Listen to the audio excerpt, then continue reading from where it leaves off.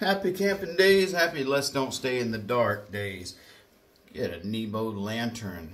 Check this out. This is the, golly, what is this thing called? I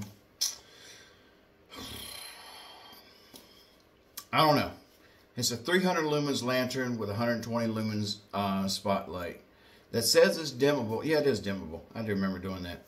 So, here's some cool features. The strap, okay, you could undo it and put it over here for hanging purposes, okay? I think that's pretty neat. It takes 3 AAAs.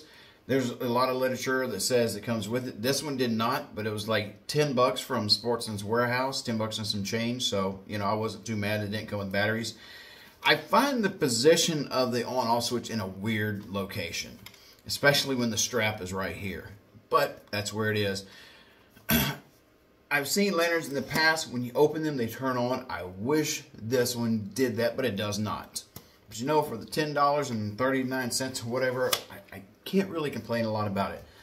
So I press the power button and it comes on in the front. The highest would be 120 lumens for this, just fine. And let's see, 120 lumen, 120 meter beam distance. So 120, 120. And I was like, all right, surely when I open this, it'll come on, but no, it does not. Dang it, I've got to press this button again. Press and hold, and it starts to dim down. Until it gets to the dimmest, and it'll stop.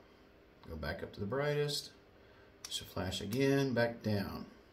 It does the same thing on the front. At least that turns it off, I guess. It just turns it off, but I won't turn it back on. You know, hey. Good little thing to have in your vehicle, in your campsite, you know, what have you. Take, you know, a few extra batteries with you. Kind of bang around. It's fine. Leave it on for some light somewhere. Dim it down. It's pretty neat. Pretty neat. That's it. That's pretty simple. What can you say? Showed you my features. What, you know, the features. What I like. What I don't like. There you go. Take it easy.